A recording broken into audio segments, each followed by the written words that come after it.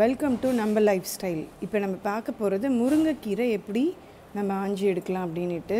எவ்வளோ கீரை இருக்குது, இதை பார்த்தாலே நம்மளுக்கு ரொம்ப கஷ்டமாக இருக்க மாதிரி இருக்கும். பட் ஆனால் இது குழந்தைங்களுக்கு ரொம்ப ஒரு கால்சியம், அதுக்கப்புறம் ஹீமோக்ளோபின் எல்லாத்துக்குமே இது வந்து நீடட். ப்ரெக்னன்சி லேடிஸ் இது வந்து கண்டிப்பாக சாப்பிடணும்.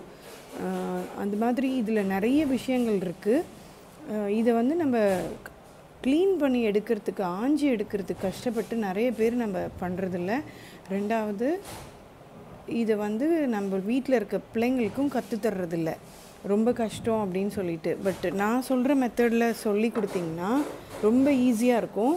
ஒன்றும் இல்லை, நான் இந்த மாதிரி பேகுக்குள்ளே போட்டு நான் இப்படி ரோல் பண்ணி நைட்டே சுற்றி வச்சிட்டேன். இந்த மாதிரி ரோல் பண்ணி சுற்றி வச்ச உடனே இப்போ காலையில் முருங்கைக்கீரையை நான் வெளியில் எடுத்திருக்கேன். ஃப்ரெஷ்ஷாக தான் இருக்கும். இப்போ இதை வந்து எடுத்துட்டு இந்த மாதிரி ஆப்போசிட்டில், அதாவது இப்படி வைக்கக்கூடாது, காம்பை வந்து மேல் பகுதியில் வச்சுக்கோங்க.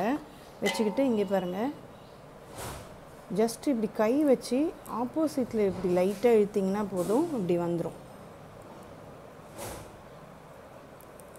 இது எங்கள் நாத்தனார்லாம் ரொம்ப வேகமாக பண்ணுவாங்க, எனக்கு கூட அந்த அளவுக்கு வராது. இது வந்து பாருங்கள், நம்ம ஆப்போசிட்டில் வச்சுருக்கோம், ஆப்போசிட் டைரக்ஷனில் வச்சுருக்கோம். காம்பு இங்கே இருக்குது, கீரை இப்படி இருக்குது. ஸோ இதை வந்து இப்படி பிடிச்சிக்கிட்டு திருப்பி ஒன்று ஒன்றா ஒரு இதுவாக எடுத்து இப்படி பண்ணிங்கன்னா இதில் இருக்கிறத எடுத்து போடணும். அதோடு சேர்த்து நம்ம வந்து சமைக்கக்கூடாது, ஏன்னா அது டிசென்ட்ரி மாதிரி ஆக ஆரம்பிச்சிரும். பாருங்கள், இப்போ அடுத்ததுக்கு வந்துட்டேன். இப்போ நெக்ஸ்ட்டு இதை எடுக்கிறேன். ஆப்போசிட்டில் இப்படி பிடிச்சிக்கிட்டு, இந்த இடத்த பிடிச்சிக்கிட்டு ஆப்போசிட்டில் இந்த மாதிரி லைட்டாக இப்படி கை வச்சிங்கனாவே இந்த மாதிரி உதிரியாக வந்துடும். நீங்கள் லைட்டாக இழுத்தா போதும். பாருங்கள். ஸோ நம்ம வீட்டில் இருக்க பொம்பளை பிள்ளைங்களுக்கு வந்து இதை கற்றுக் கொடுக்குறது ரொம்ப நீடடான விஷயம். ஏன்னா அவங்களுக்கு ஃப்யூச்சருக்கு இது வந்து கற்றுக் கொடுக்கணும் அவங்களுக்கு. நம்ம இங்கே பாருங்க, அவ்வளோதான்.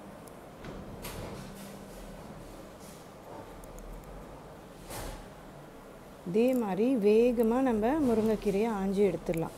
ஜஸ்ட் இப்படி கை வச்சிங்கனாவே போதும், உதிர்ந்து வந்துடும்.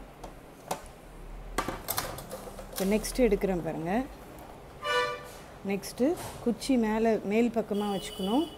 ஒன்று ஒன்றா எடுத்து இங்கே பாருங்கள், இலை மட்டும் தனியாக வந்துடும்.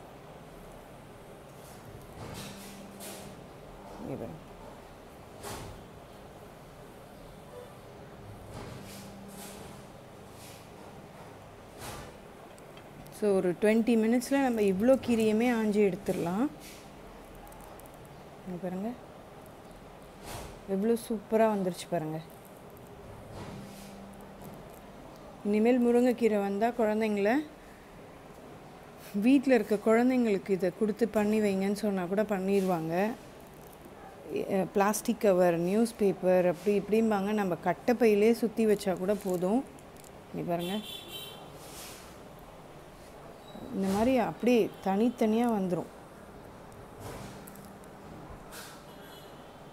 இந்த இடத்துல ஹோல்டு பண்ணிக்கணும். அப்புறம் இப்படி இழுத்திங்கன்னா இப்படி வந்துடும். பொரியல் பண்ணலாம், முருங்கைக்கீரை சாம்பார் பண்ணலாம். இங்கே பாருங்கள், சூப்பராக ஆஞ்சி எடுத்துட்டோம் பாருங்கள். தனித்தனி இலையாக இருக்கணும் இந்த மாதிரி. ரொம்ப காம்போடு இருந்துச்சுன்னா டிசென்ட்ரி மாதிரி ஆயிரும். அதனால பொறுமையாக எடுத்தோன்னா இந்த மாதிரி சூப்பராக நம்ம கீரை ரெடி பண்ணிட்டோம். இதை சாம்பாருக்கு யூஸ் பண்ணலாம், பொரியலுக்கு யூஸ் பண்ணலாம், ரொம்ப டேஸ்ட்டாக இருக்கும். எல்லோரும் செஞ்சு பாருங்கள். லைக் பண்ணுங்கள், ஷேர் பண்ணுங்கள், கமெண்ட் பண்ணுங்கள், சப்ஸ்கிரைப் பண்ணுங்கள். தேங்க்யூ.